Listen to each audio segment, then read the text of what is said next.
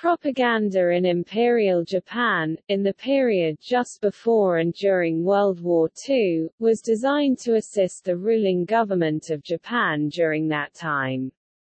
Many of its elements were continuous with pre-war elements of Showa statism, including the principles of Kokutai, Hakkō ichiu, and Bushido.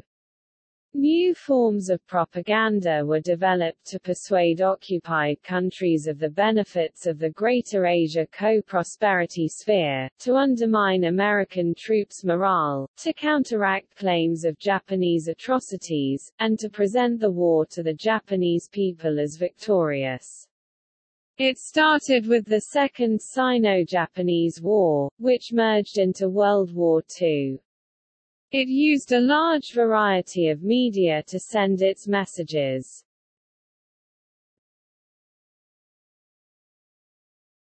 Topic: Nature of Japanese propaganda. Propaganda is non-objective information intended to promote a particular political cause or view.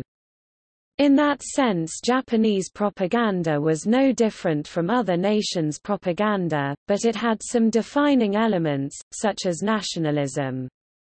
Japanese wartime propaganda was, as with Nazi Germany's propaganda, a reaction against perceived foreign cultural domination. In Japan's case, propaganda attacked Western, and particularly Anglo-Saxon, culture. The believers in this propaganda saw themselves as offering a different, distinctly Japanese, way of life from Western imperialism. Propaganda portrayed the West, and especially the Anglo-Saxon world, as decadent and weak. Japanese nationalistic propaganda made it difficult for the diverse nations of Asia to feel that they belonged in the new world order Japan was offering. Japanese propaganda also promoted general Pan-Asianism, but this was never implemented as thoroughly as the nationalistic elements. Because of this, Japanese propaganda was less appealing to non-Japanese than American propaganda, with its message of universal democracy open, in theory, to everybody. Japanese wartime propaganda was distributed through films, magazines and newspapers, radio, books, cartoons and the education system.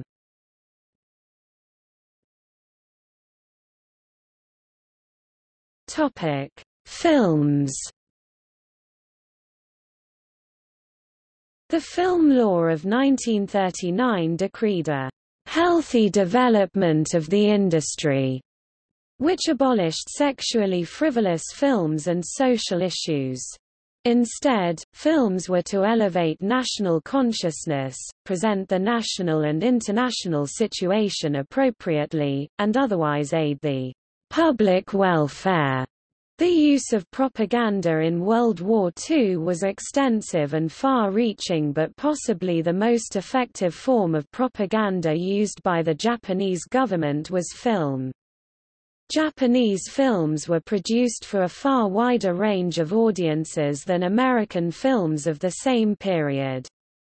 From the 1920s onward, Japanese film studios produced films legitimizing the colonial project that were set in its colonies of Taiwan, Korea, and on the Chinese mainland.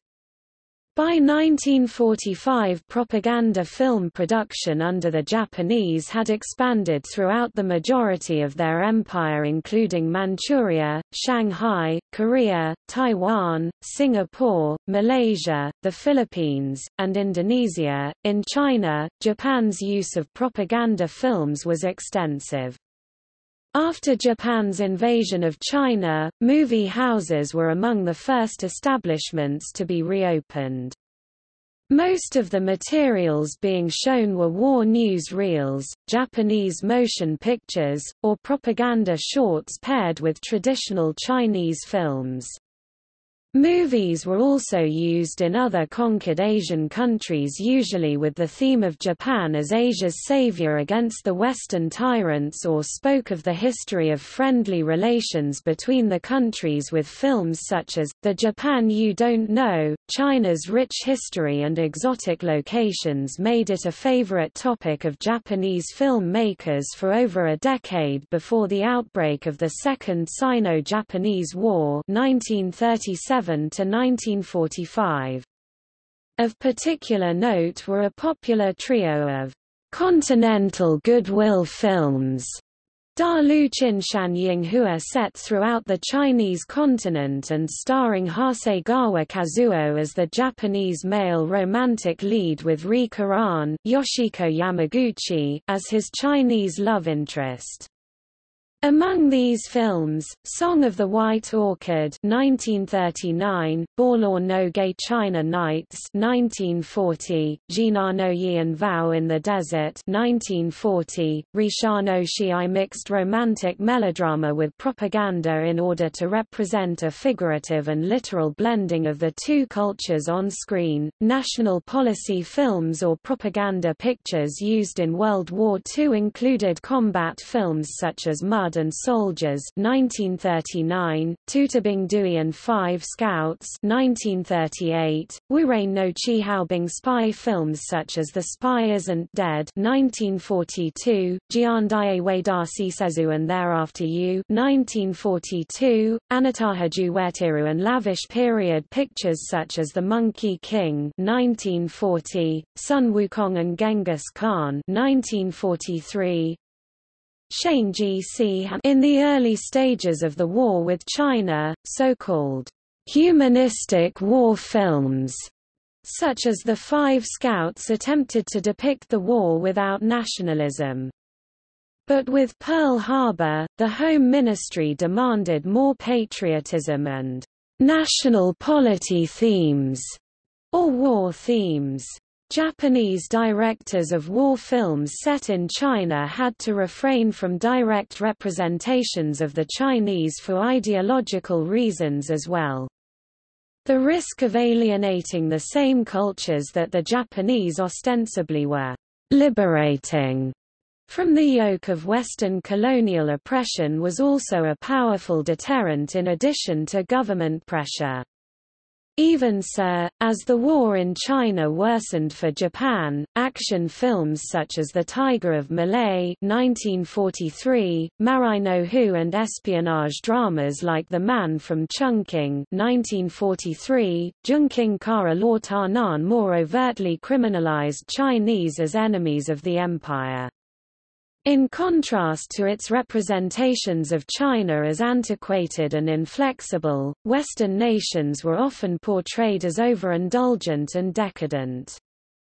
Such negative stereotypes had to be adjusted when Japanese filmmakers were asked to collaborate with Nazi film crews on a number of Axis co-productions that followed the conclusion of the Tripartite Pact.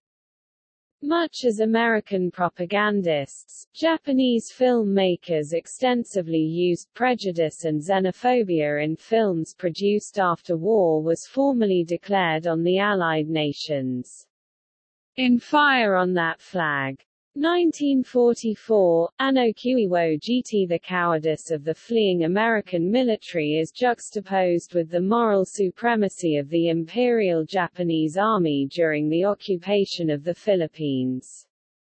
Japan's first full-length animated feature film Momotaro, Divine Soldiers of the Sea 1945, Teotailan Hai no Shanbing similarly portrays the Americans and British in Singapore as morally decadent and physically weak devils. A subcategory of the costume picture is the samurai movie. Themes used within these films include self-sacrifice and honor to the emperor. Japanese films often did not shy away from the use of suffering, often portraying its troops as the underdog. This had the effect of making Japan look as though it was the victim, inciting greater sympathy from its audience. The propaganda pieces also often illustrated the Japanese people as pure and virtuous, depicting them as superior both racially and morally. The war is portrayed as continuous and is usually not adequately explained. Momotaro no Umiwashi, the most beautiful. Topic: Magazines and newspapers. Magazines supported the war from its beginnings as the Second Sino-Japanese War, with stories of heroism, tales of war widows, and advice on making do. After the attack on Pearl Harbor, control tightened, aided by the patriotism of many reporters. Magazines were told that the cause of the war was the enemy's egoistic desire to rule the world, and ordered, under the guise of requests, to promote anti-American and anti-British sentiment.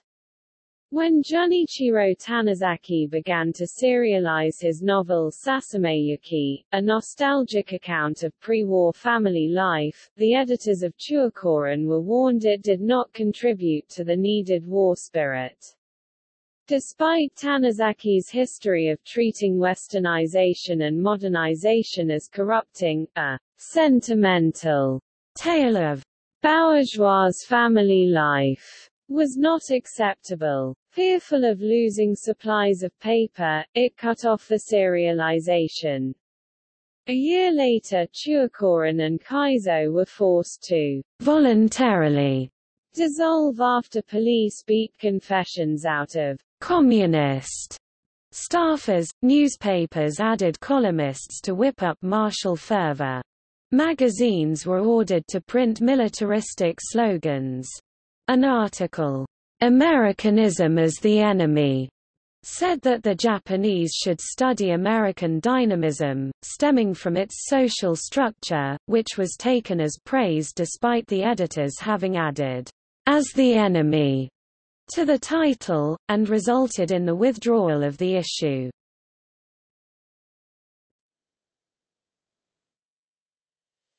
Topic: Cartoons.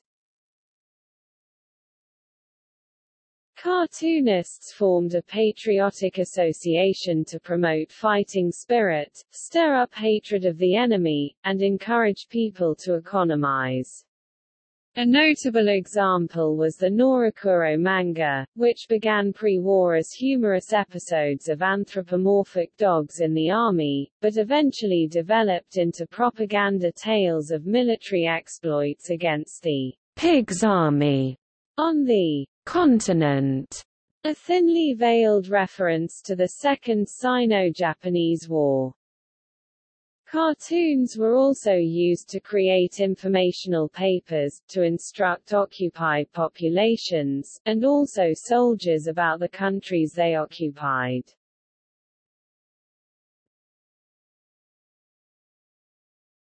Topic: Kamishibai. A form of propaganda unique to Japan was war-themed Kamishibai, paper plays. In Kamishibai, a street performer uses a makemono, picture scrolls, to convey the story of the play. Audiences typically included children who would buy candy from the street performer, providing his source of income. Unlike American propaganda that often focused on the enemy, Japanese wartime national policy, Kamishibai usually focused on themes of self-sacrifice for the nation, the heroism of martyrs, or instructional messages such as how to respond to an air raid warning.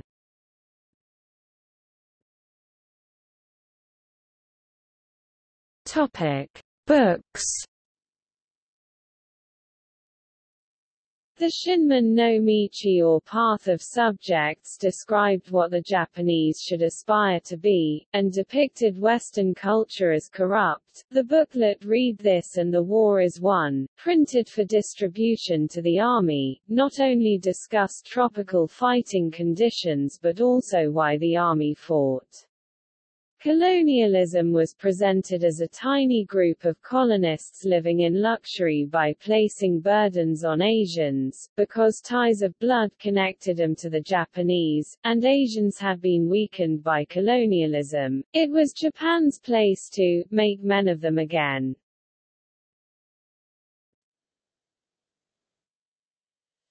Topic: Textbooks. The Ministry of Education, led by a general, sent out propagandistic textbooks. Military oversight of education was intense, with officers arriving at any time to inspect classes and sometimes rebuke the instructor before the class. Similarly, textbooks were revised in occupied China to instruct Chinese children in heroic Japanese figures.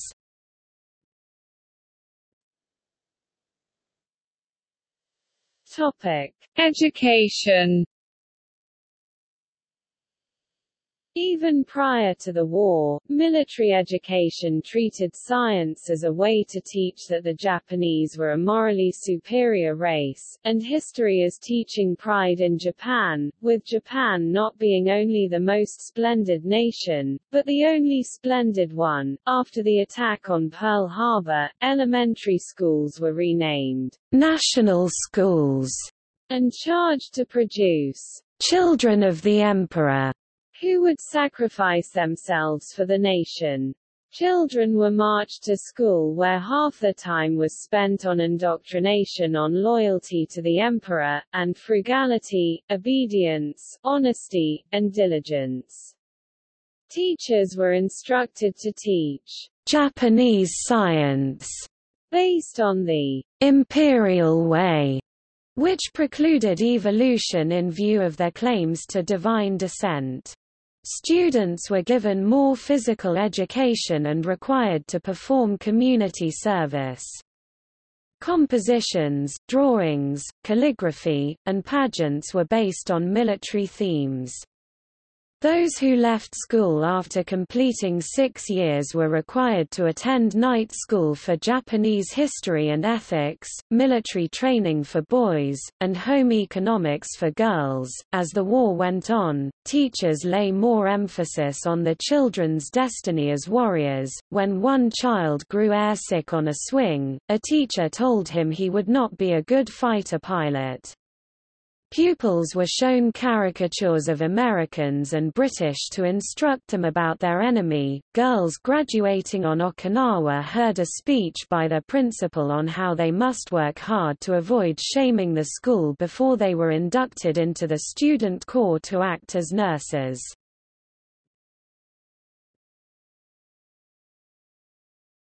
Topic: Radio.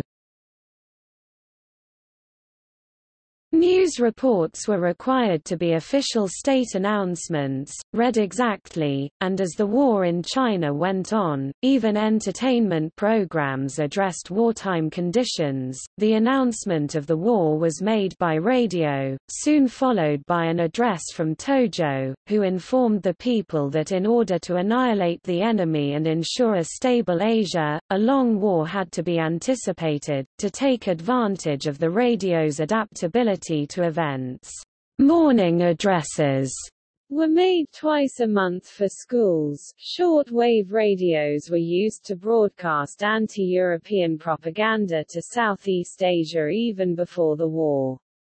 Japan, fearful of foreign propaganda, had banned such receivers for Japanese, but built broadcasters for all the occupied countries to extol the benefits of Japanese rule and attack Europeans. Singing towers, or singing trees, had loudspeakers on them to spread the broadcasts. Broadcasts to India urged revolt. Tokyo Rosa's broadcasts were aimed at American troops.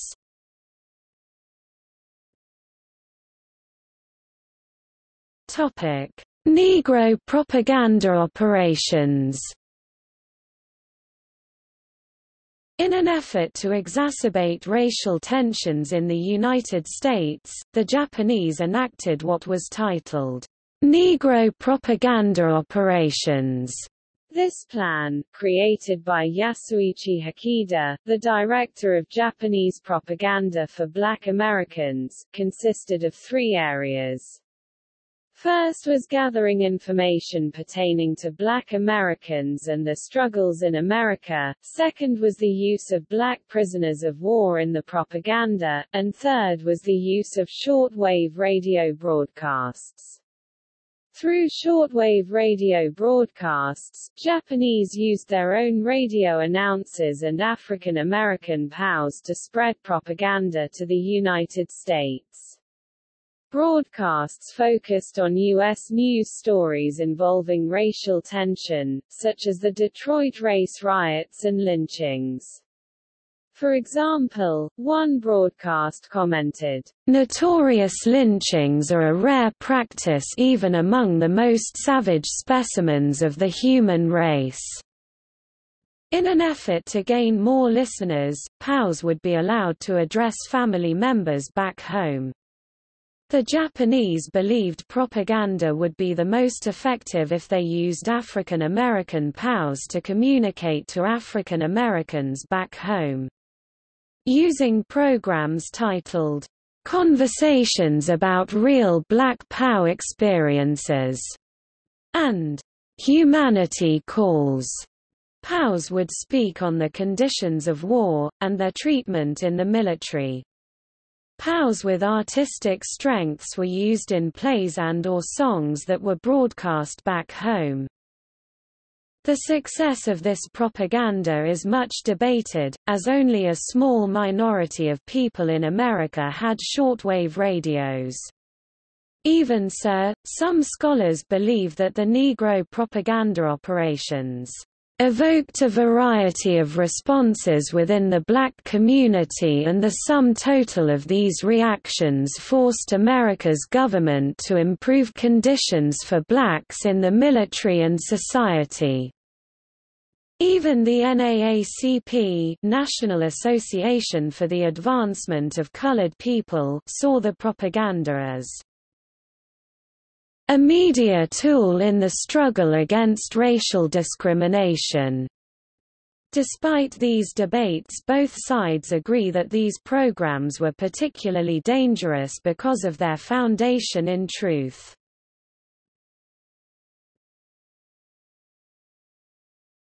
Topic: Leaflets.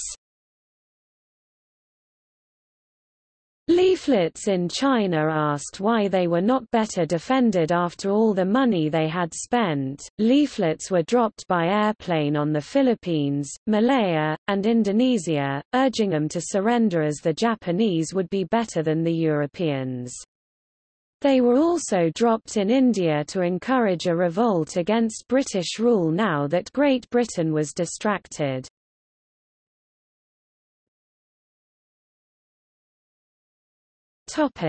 Slogans. Slogans were used throughout Japan for propaganda purpose. They were used as patriotic exhortation, national unity, 100 million with one spirit, and to urge frugality, away with frivolous entertainment.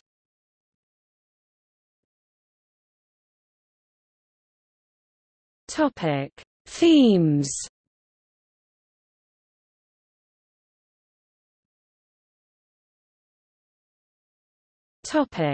Kokutai.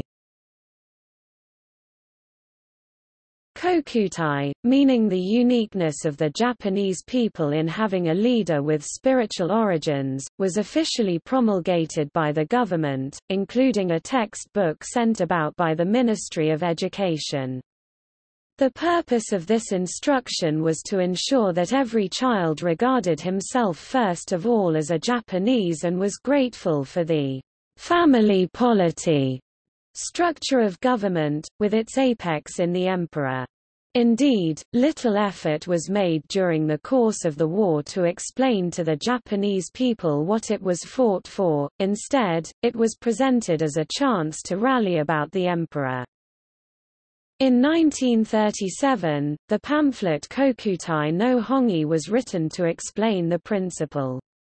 It clearly stated its purpose, to overcome social unrest and to develop a new Japan.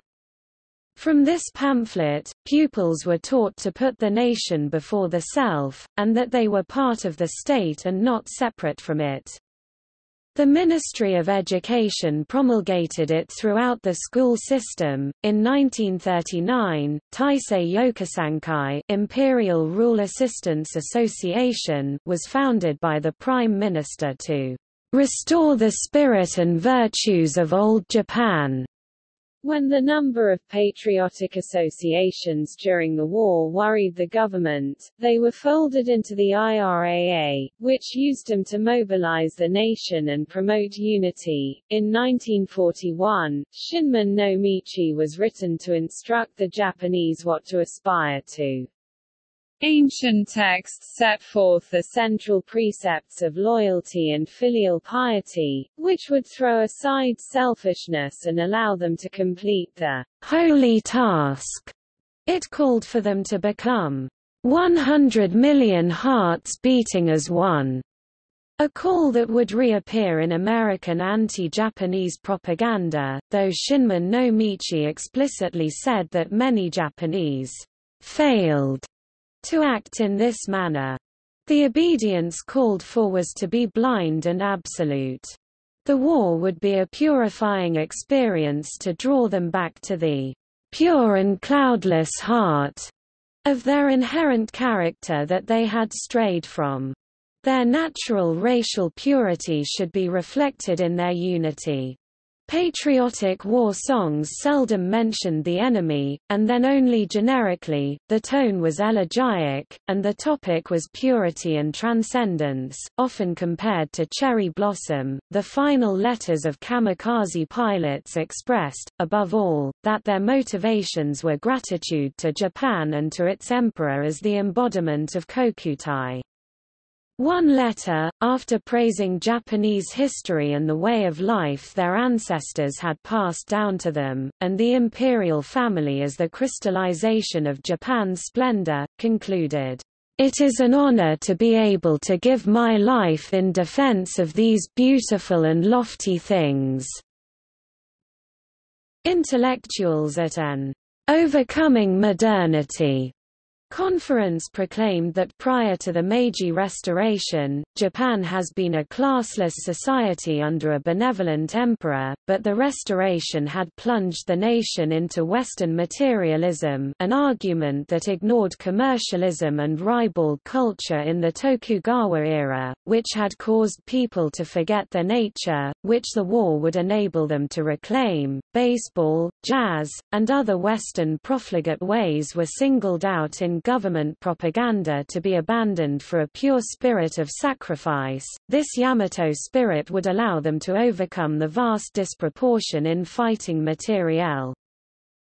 This belief was so well indoctrinated that even as Allied victories overwhelmed the ability of the Japanese government to cover them up with lies, many Japanese refused to believe that God's country could be defeated. The military government likewise fought on hopes that the casualty lists would undermine the Allied will to fight. General Ushijami, addressing his troops in Okinawa, told them their greatest strength lay in moral superiority.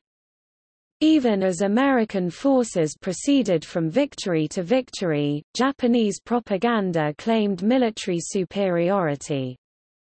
The attack on Iwo Jima was announced by the Home and Empire broadcast with uncommon praise of the American commanders, but also the confident declaration that they must not leave the island alive. The dying words of President Roosevelt were altered to, "I have made a terrible mistake," and some editorials proclaimed it a punishment of heaven. American interrogators of prisoners found that they were unshakable in their conviction of Japan's sacred mission.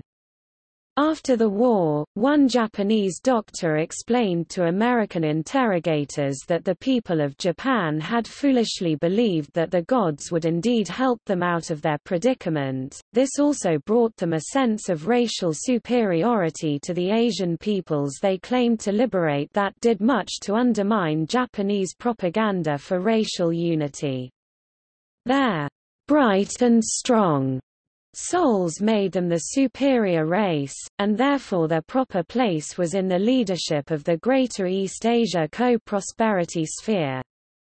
Anyone not Japanese was an enemy, devilish, animalistic, including other Asian peoples such as the Chinese.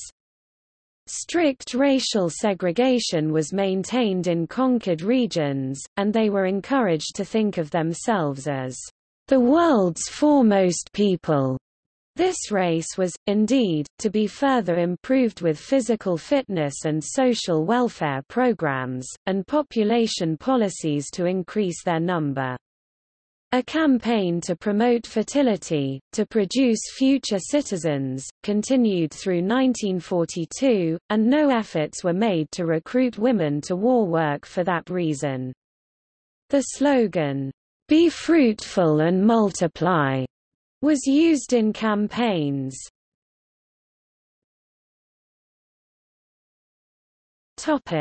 Rural life. Despite its military strength being dependent on industrialization, the regime glorified rural life. The traditional rural and agricultural life was opposed to the modern city. Proposals were made to fight the atomizing effects of cities by locating schools and factories in the countryside, to maintain the rural population. Agrarianist rhetoric exalted village harmony, even while tenants and landlords were pitted against each other by war needs.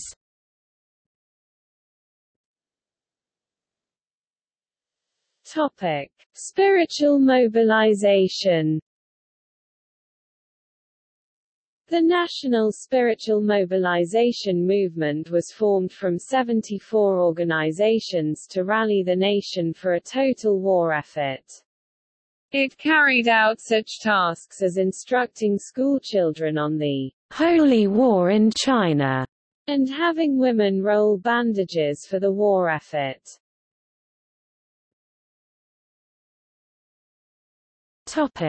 Production. Even prior to the war, the organization Sanpo existed to explain the need to meet production quotas. Even if sacrifices were needed, it did so with rallies, lectures, and panel discussion, and also set up programs to assist workers' lives to attract membership. Among the early victories was one that secured an oil field, giving Japan its own source for the first time. Propaganda exulted that Japan was no longer a have-not nation. In 1943, as the American industrial juggernaut produced material superiority for the American forces, calls were made for a more war-like footing on part of the population, in particular in calls for increases in war materials. The emphasis on training soldiers rather than arming them had left the armed forces dangerously ill-supplied after the heavy attrition. Morning assemblies at factories had officers address the workers and enjoin them to meet their quotas. The production levels were kept up, albeit at the price of extraordinary sacrifice.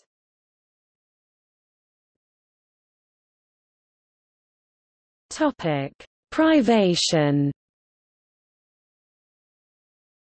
The government urged Japanese people to do without basic necessities. Privation, for example, magazines gave advice on economizing on food and clothing as soon as war broke out with China. After the outbreak of war with the United States, early suggestions that the people enjoyed the victories too much and were not prepared for the long war ahead were not taken, and so early propaganda did not contain warnings. In 1944, propaganda endeavored to warn the Japanese people of disasters to come, and install in them a spirit as in Saipan, to accept more privation for the war.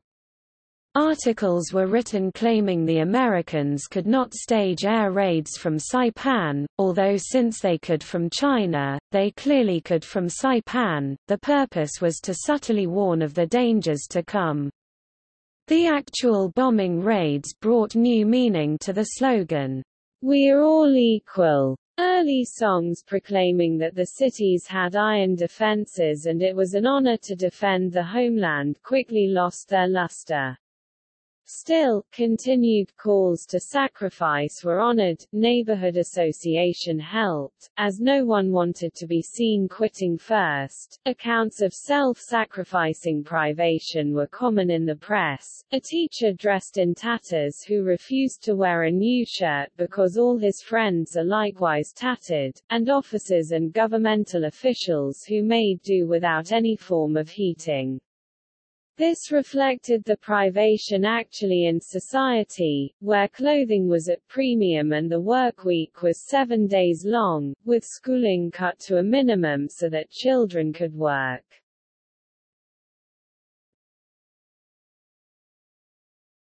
Topic: Hakkō ichiu.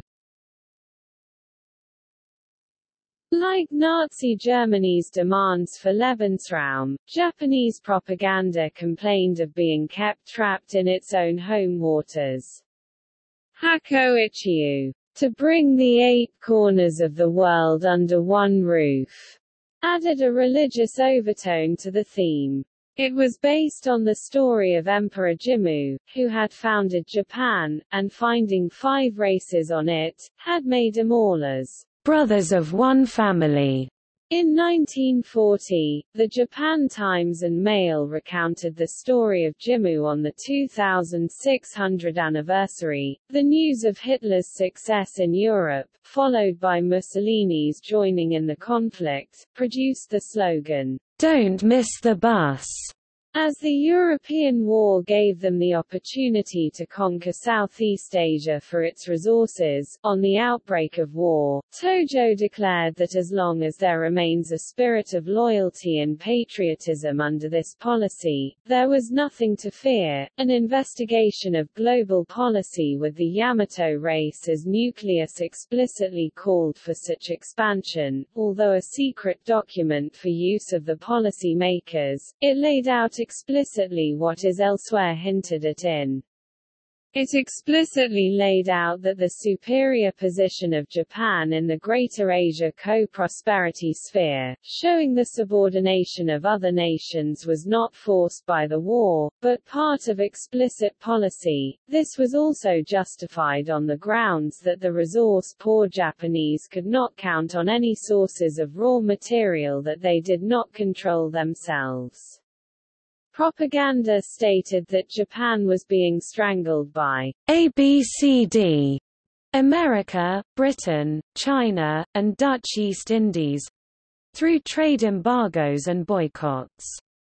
Even in preparation of the war, the newspapers reported that unless negotiations improved, Japan would be forced to engage in self-defense measures.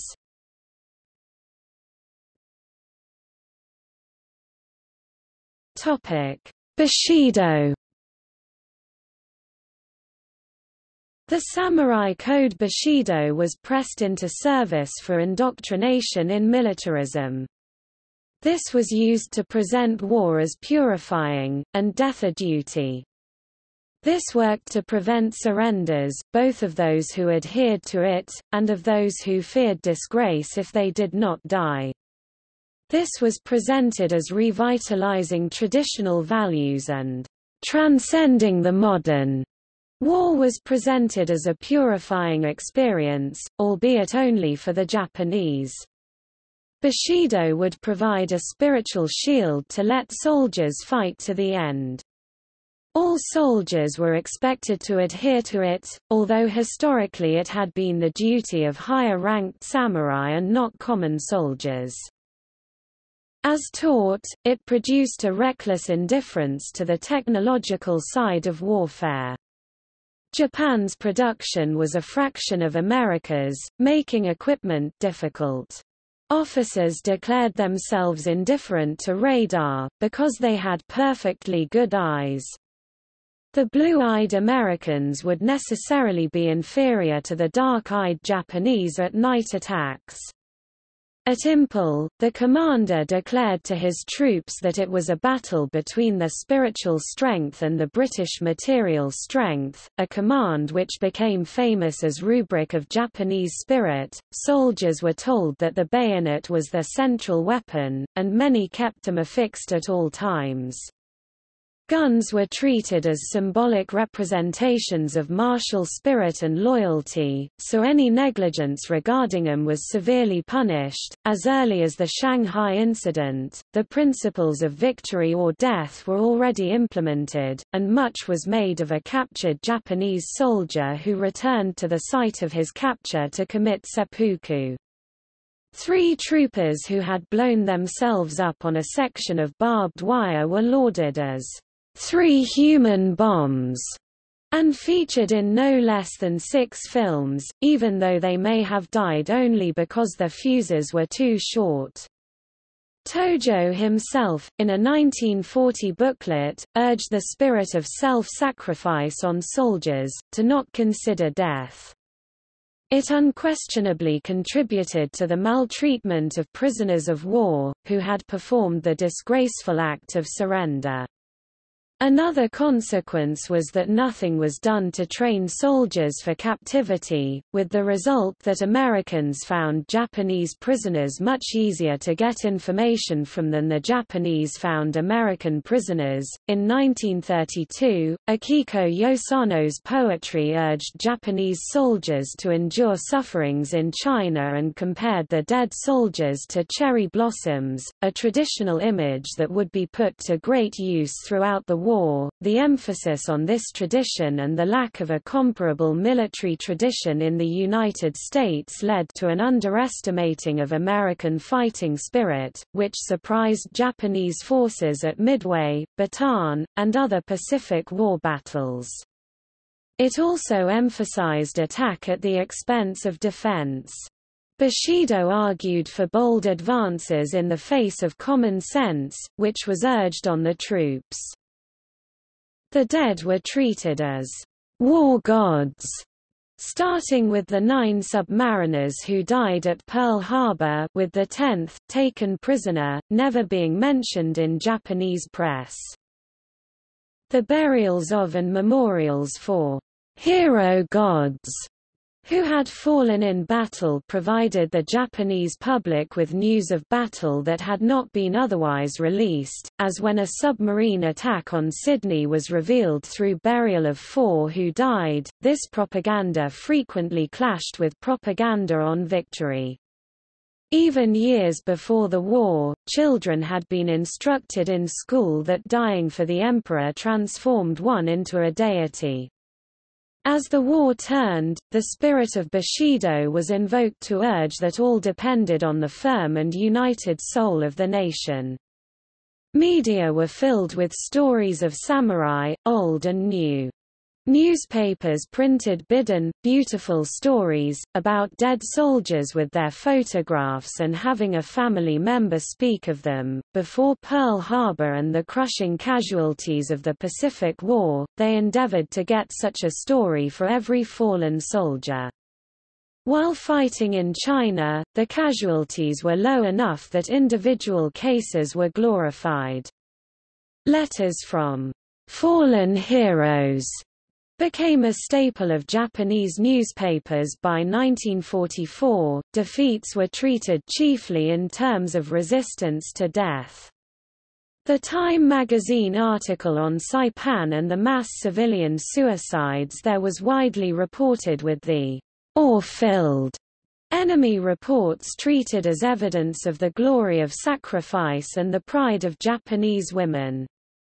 When the Battle of Attu was lost, attempts were made to make the more than 2,000 Japanese deaths an inspirational epic for the fighting spirit of the nation. Suicidal rushes were glorified as showing the Japanese spirit. Arguments that the plans for the Battle of Leyte Gulf, involving all Japanese ships, would expose Japan to serious danger if they failed, were countered with the plea that the Navy be permitted to bloom as flowers of death. The last message of the forces on Peleliu was, "Sakura, Sakura." Cherry blossoms. The first proposals of organized suicide attacks met resistance because while Bushido called for a warrior to be always aware of death, he was not to view it as the sole end.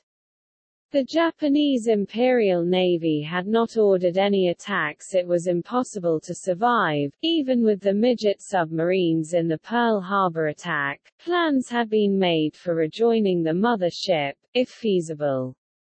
The desperate straits brought about acceptance. Propagandists immediately set about ennobling such deaths. Such attacks were acclaimed as the true spirit of Bushido, and became an integral part of strategy with Okinawa. Vice Admiral Takejiro Onishi addressed the 1st Kamikaze suicide attack unit, telling him that the nobility of spirit would keep the homeland from ruin even in defeat. The names of 4 sub-units within the Kamikaze Special Attack Force were Unit Shikishima, Unit Yamato, Unit Asahi, and Unit Yamazakura. These names were taken from a patriotic poem, Waka or Tanka, Shikishima no Yamato Gokoro wo Hito Tawaba, Asahi ni Niou Yamazakura Banner by the Japanese classical scholar, Motori Norinaga. If someone asks about the Yamato spirit of old, true Japan, of Shikishima, a poetic name for Japan, it is the flowers of Yamazakura, mountain cherry blossom, that are fragrant in the Asahi, rising sun. This also drew upon popular symbolism in Japan of the fall of the cherry blossom as a symbol of mortality. These, and other kamikaze attackers, were acclaimed as national heroes.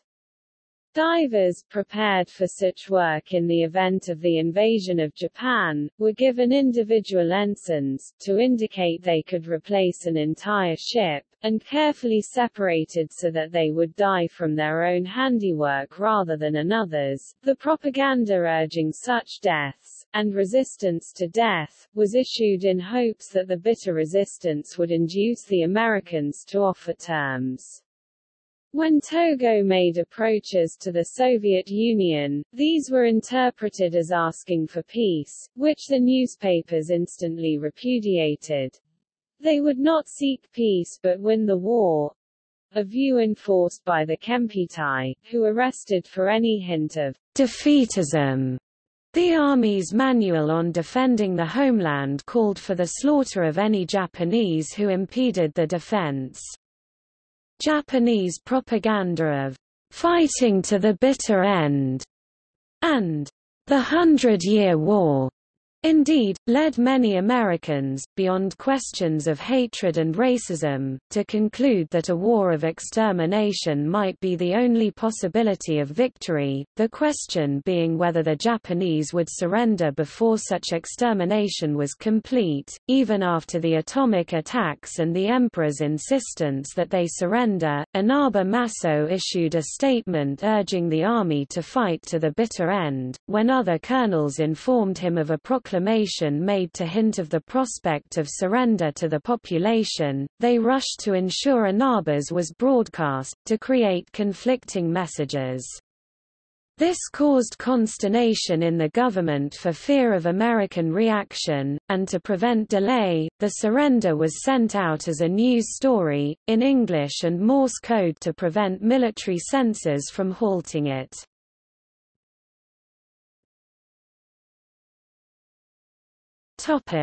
Intelligence. Early training for intelligence agents tried to infuse the service with the traditional mystery of spying in Japan, citing the spirit of the ninja.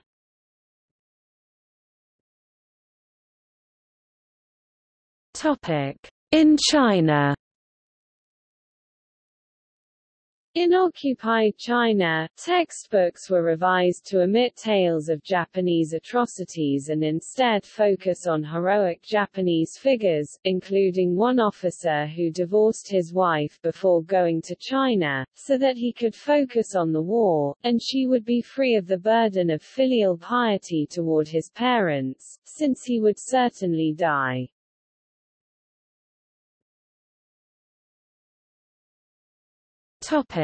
Against atrocity claims.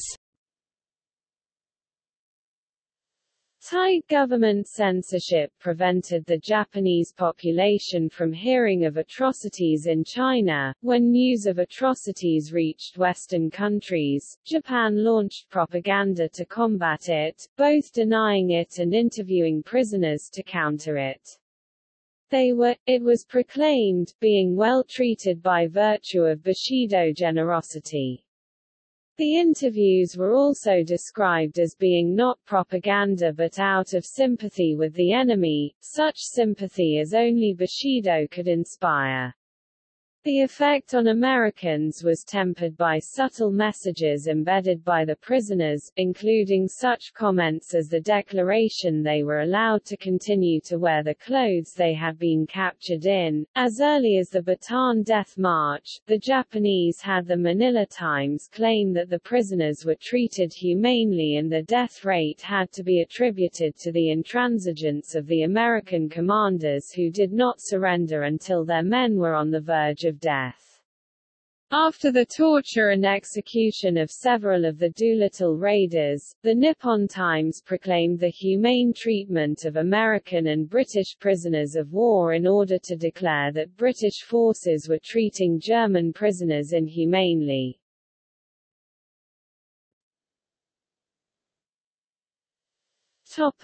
Anti-Western. The United States and Great Britain were attacked years before the war, with any Western idea conflicting with Japanese practice being labeled dangerous thoughts. They were attacked as materialistic and soulless, both in Japan and in short-wave broadcasts to Southeast Asia. Not only were such thoughts censored through strict control of publishing, the government used various popular organizations to foment hostility to them. Great Britain was attacked with particular fervor owing to its many colonies, and blamed for the continued stalemate in China. Chiang Kai-shek was denounced as a Western puppet, supplied through British and American exploitation of Southeast Asian colonies. Militarists, hating the arms control treaties that allowed Japan only 3 ships for British and American 5, used 5-5-3 as a nationalistic slogan. Furthermore, they wished to escape an international capitalist system dominated by British and American interests. Newspapers, in the days leading up to Pearl Harbor, kept up an ominous repetition of intransigence on the part of the United States. The news of the attack on Pearl Harbor resulted in newspapers staging a rally to crush the United States and Great Britain. When the government found the war songs too abstract and elegiac, it staged a nationwide competition for a song to a march tune with the title, "Down with Britain and America."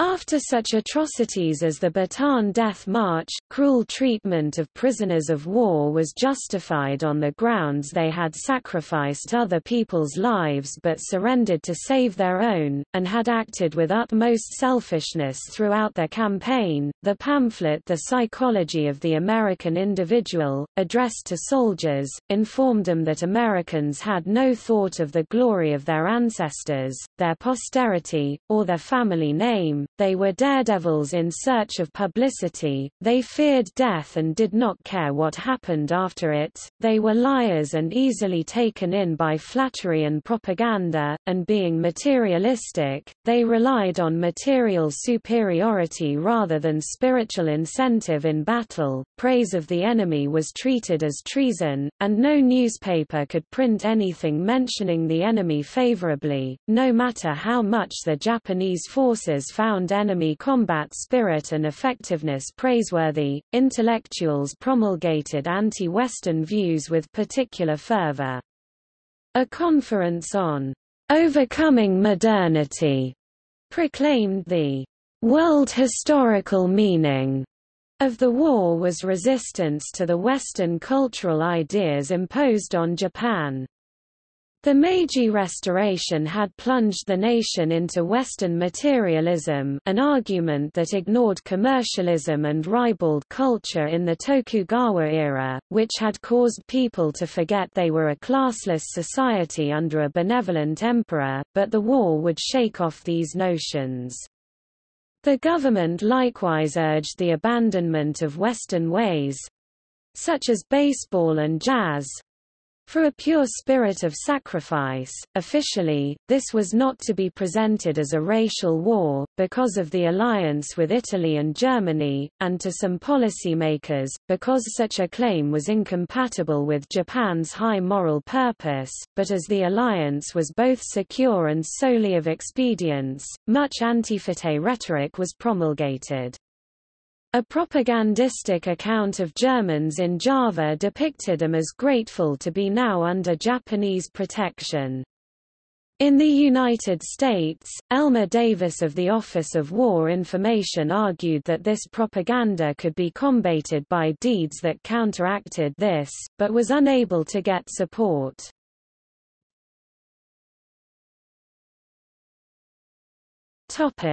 Weakness.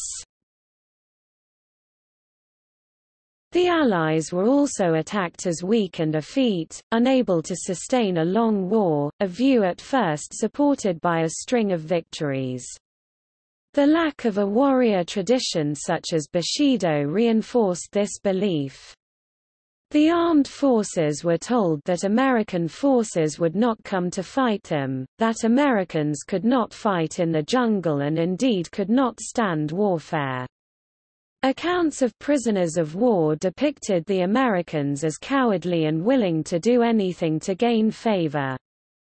Subordinates were actively encouraged to treat prisoners contemptuously, to foster feelings of superiority toward them. Both Americans and British were presented as figures of fun, resulting in serious weakness when complacency induced by propaganda met the actual enemy strength. Shortly prior to the Doolittle raid, Radio Tokyo jeered at a foreign report of bombing on the grounds it was impossible. The Doolittle raid itself was minimized, reporting little damage, and concluding, correctly, that it had been carried out for American morale. Many Japanese pilots believed that their strength and American softness would result in their victory. The ferocity and self-sacrificing attacks of American pilots at the Battle of Midway undermined the propaganda, as did the fighting at the Battle of Bataan and other Pacific battlefields. The surrender terms offered by the United States were scorned by the newspapers as ludicrous, urging that the government remain silent about them, which indeed, the government did, a traditional Japanese technique for dealing with the unacceptable.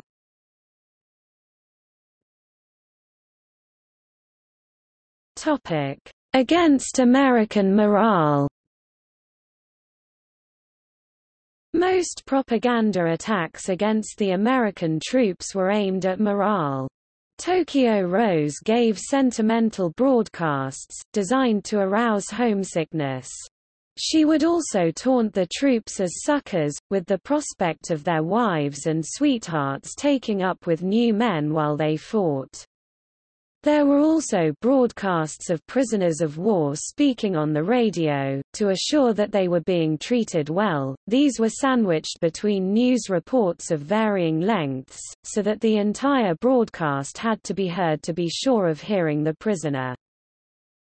These programs were not well designed, as they assumed that the Americans did not want to fight, underestimating the psychological effect of Pearl Harbor, and that hostility to Roosevelt's domestic policies translated into hostility to his foreign policy. Indeed, they believed that the Pearl Harbor attack would be regarded as a defensive act, forced on them by Roosevelt and his clique. American forces were less wed to the notion of decisive battle than Japanese were, and so the opening string of victories had less impact on them than expected. Furthermore, the prisoners who spoke often included subtle messages that undermined the anti-atrocity propaganda, stating they had been allowed the clothing they had worn when captured to make it clear that they had been given no new clothes. A pamphlet dropped on the forces on Okinawa declared that President Roosevelt's death had been caused by the extensive damage the Japanese had inflicted on American ships, which would continue until the ships were all sunk, and the American forces thus orphaned. One soldier, reading it while the ships were bombarding the shore, asked where they thought the gunfire was coming from.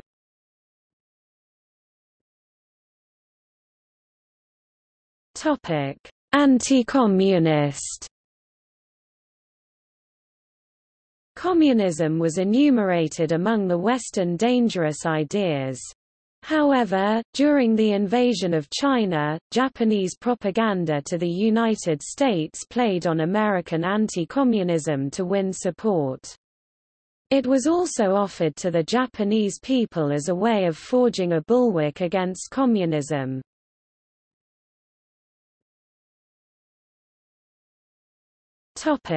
Allied atrocities. Shinman no Michi, The Path of the Subject, discussed American historical atrocities and presented Western history as brutal wars, exploitation, and destructive values. Its colonialism was based on its destructive individualism, materialism, utilitarianism, and liberalism, all which allowed the strong to prey on the weak, while minimizing the effect of the Doolittle raid. Propaganda also depicted the raiders as inhuman demons attacking civilians.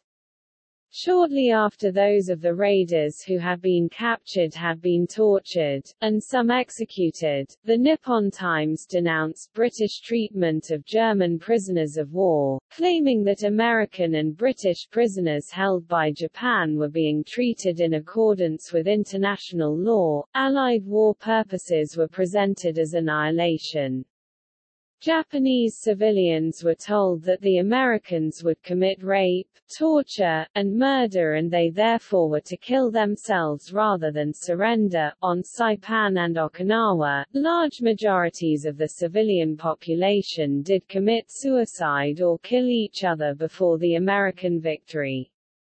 Those captured on Saipan were often terrified of the captors, particularly of the black soldiers, although this was not solely due to propaganda, but because many had never seen blacks before. The demand for unconditional surrender was heavily exploited. Interrogated prisoners reported that this propaganda was widely believed and therefore people would resist to the death. Accounts of American soldiers murdering German prisoners of war were also told. Regardless of accuracy, much play was made of American soldiers desecrating the bodies of the dead, admitting that such acts were condemned by both military authorities and from American pulpits. That President Roosevelt was presented with a gift from a Japanese soldier's forearm was reported, but not that he refused it and argued for a decent burial. In American propaganda, much was made of Japanese calls to devotion to death. Some soldiers attacked civilians, on the grounds they would not surrender, and which in turn served as grist for Japanese propaganda about American atrocities, even before the American pamphlets warning of the great power of atomic explosions. Newspapers commenting on the atomic attacks reported that the bombs could not be taken lightly. The Nippon Times reported that it was clearly intended to kill many innocent people, to end the war quickly, and others proclaimed it a moral outrage.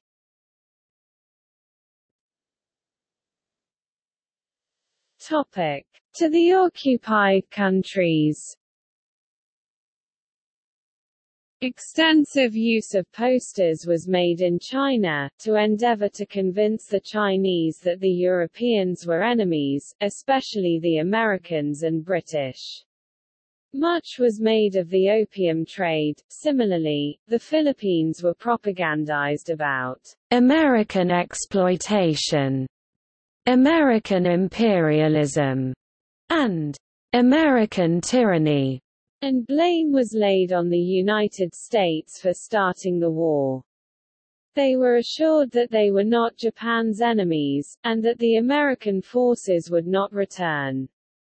The effect of this was considerably undermined by the actions of the Japanese army, and the Filipinos soon wanted the Americans to return to free them from the Japanese.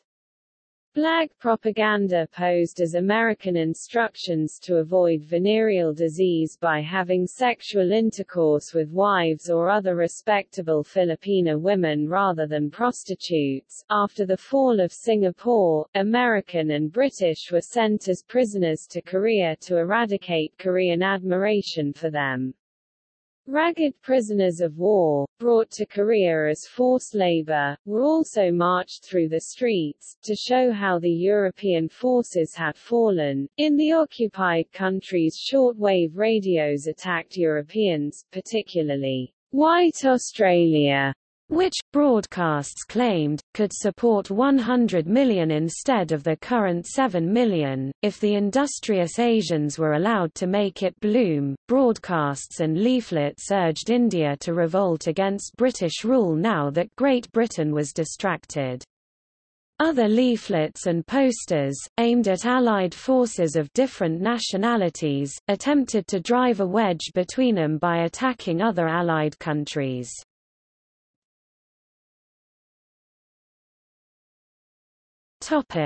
Anti-Semitic.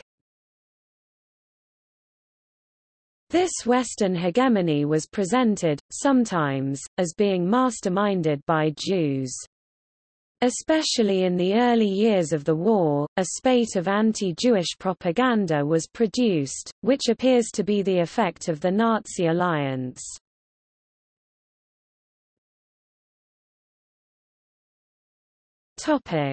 Greater East Asia Co-Prosperity Sphere.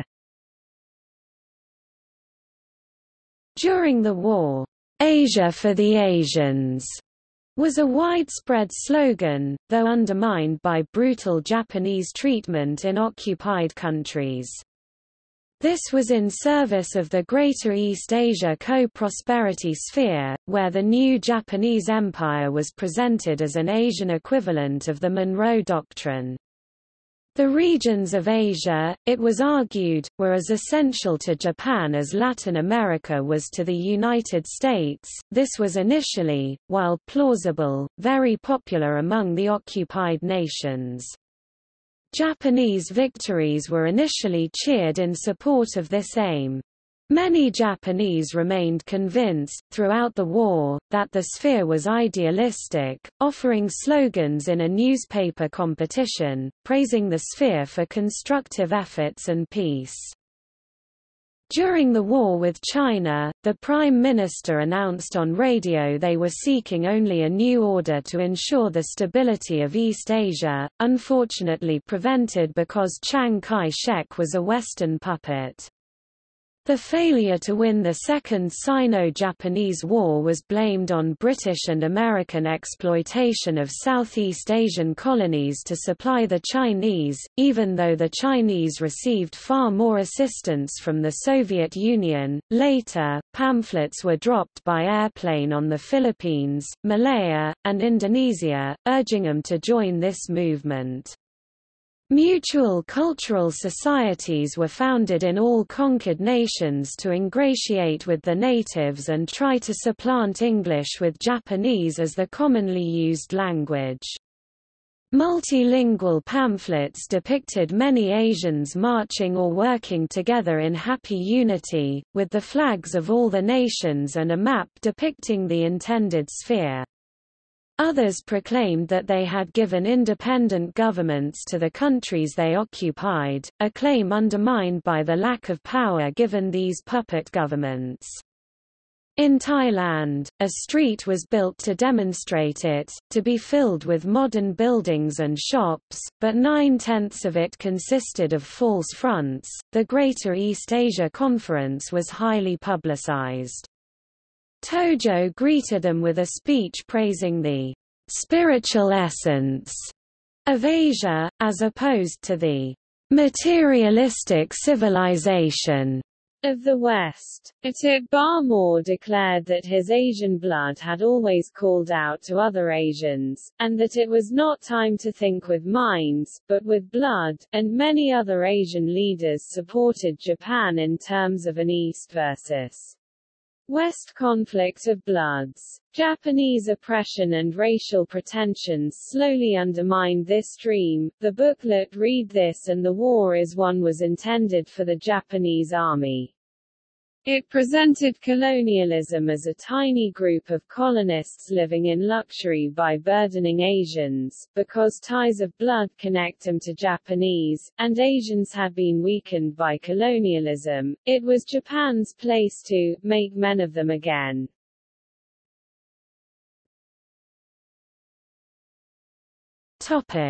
China. In China, leaflets were dropped arguing that the mandate of heaven had clearly been lost, so that authority moved to the new leaders. Propaganda also spoke of the benefits of the kingly way, Wangdao Wang Tao, or, in Japanese Odo, as a solution to both nationalism and radicalism.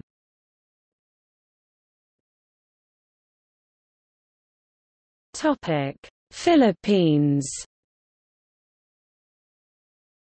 The Philippines were the first target after Pearl Harbor, and instructions to propagandists called for rousing the spirit of the Far East and inspiring them with militarism to fight beside the Japanese. Surrender cards were dropped to allow soldiers to surrender safely by handing over a card. Jorge B. Vargas, the chairman of the Executive Committee, Provisional Philippine Council of State, signed one leaflet that was dropped urging surrender.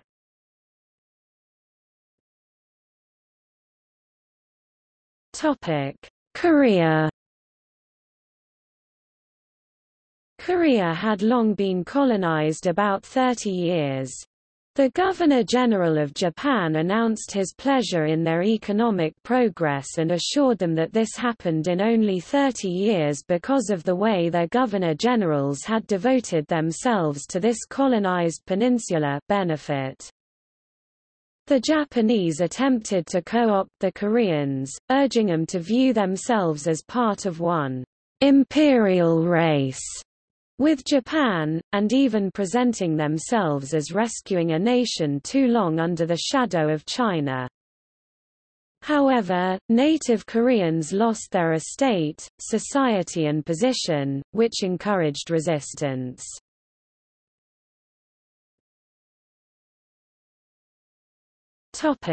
India. The Battle of Impal was fought, in part, to show the Indian National Army to the Indians, in hopes of provoking a revolt against the Raj.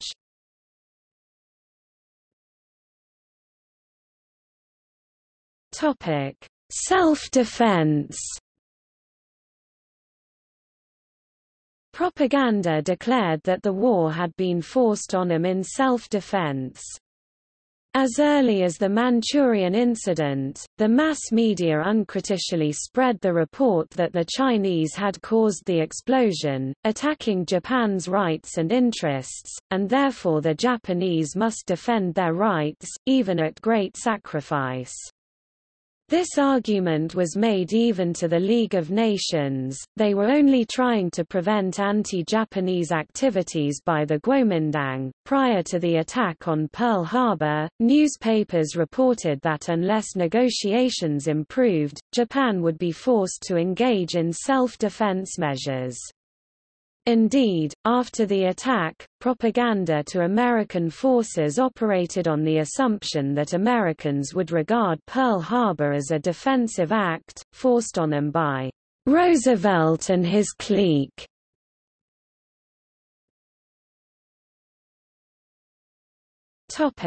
Victories. For propaganda purposes, defeats were presented at home as great victories. Much was made of Japan's 2,600 years history without defeats. The wars of 1895 and 1904 were presented by historians as overwhelming triumphs instead of narrowly won. For a long time, the armed forces held to the belief that a string of victories would demoralize the Americans sufficiently for a negotiated peace. This began with the claims about the war in China. It continued with newspaper exultation over the attack on Pearl Harbor, and continued with the string of early Japanese successes.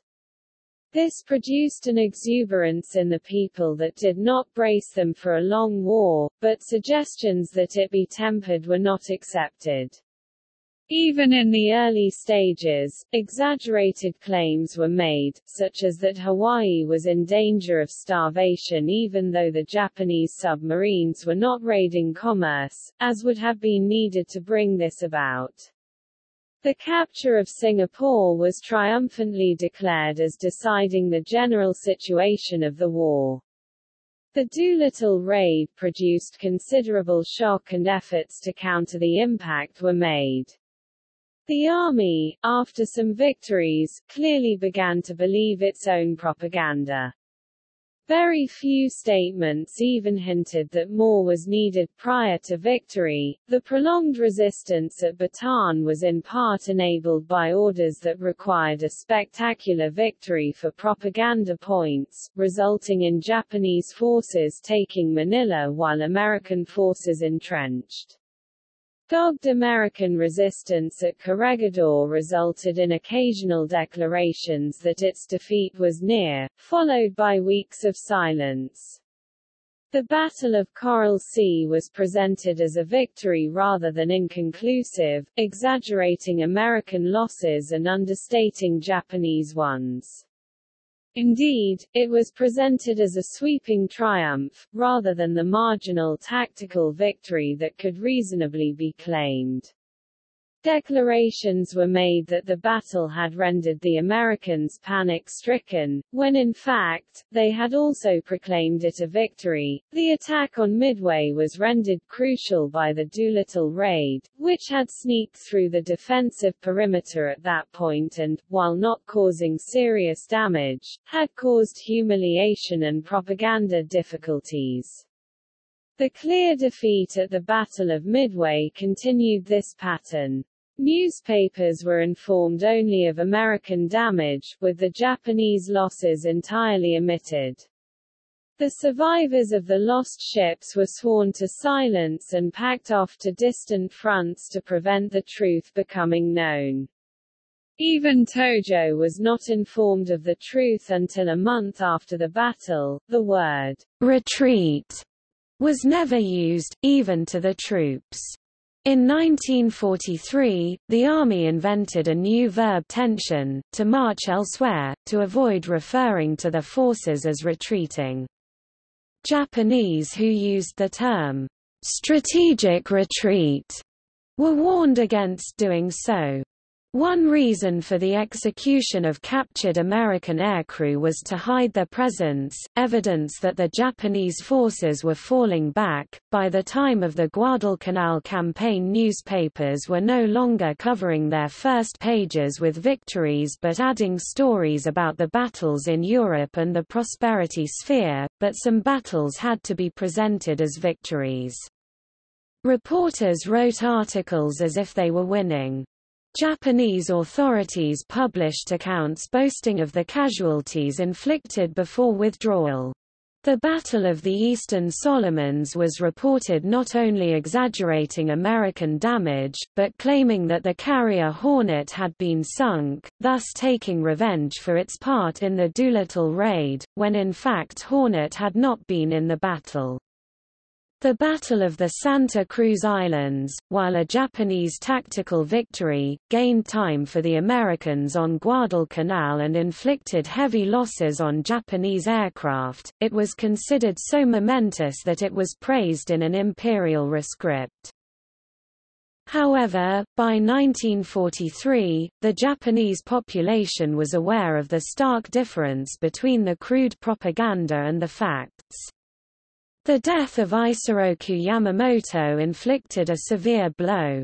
It was followed by defeat at the Battle of Attu, which propaganda could not make inspirational. Accounts of the battle at Saipan concentrated on the fighting spirit and the heavy American casualties, but familiarity with geography would demonstrate that the battles slowly progressed northwards as the American forces advanced, and the reports stopped with the final battle, which was not reported. Reports of annihilation did not prevent American forces from continuing to fight. Furthermore, newspapers were allowed to speculate about the future of the war as long as they did not predict defeat or otherwise evince disloyalty. The truth could be discerned from their presuppositions. After Saipan had led to the resignation of Tojo as prime minister, an accurate account of the fall of Saipan was published by the Army and Navy, including the nearly total loss of all Japanese soldiers and civilians on the island, and the use of human bullets, leading many to conclude that the war was lost. This was the first uncensored war news they had issued since 1938, during the war with China. The simultaneous and disastrous Battle of Philippine Sea was still obfuscated in the old manner. A battle off Formosa was declared a victory, and a holiday declared, when in fact Americans had inflicted heavy damage and drawn off planes needed to defend the Philippines. Inexperienced pilots reported crippling attacks on the ships of United States Third Fleet shortly prior to the Battle of Leyte, which were accepted at face value when the pilots had in fact not sunk a single ship. The first suicide attacks were likewise presented as successful in causing damage. In contradiction of the facts, a shot-down B-29 was displayed along with the boast that it was one of hundreds.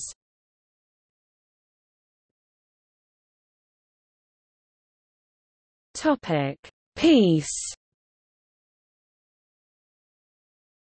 When the offer to surrender had been made, Koichi Kido showed the emperor that the American pamphlets telling of the offer and stated that uninformed soldiers might start an uprising if this fell into their hands. The cabinet agreed that the proclamation had to come from the emperor himself, although in concession to his position it was decided to make it a recording rather than a live broadcast. The Kyūjō incident, attempting to prevent the broadcast, failed.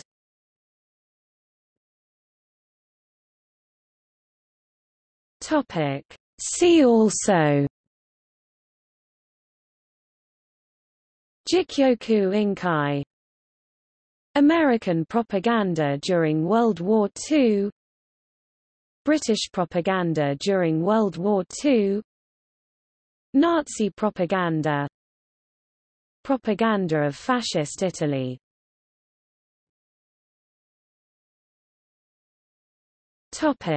External links. Article on Japanese propaganda in China during World War II from Japanese press translations.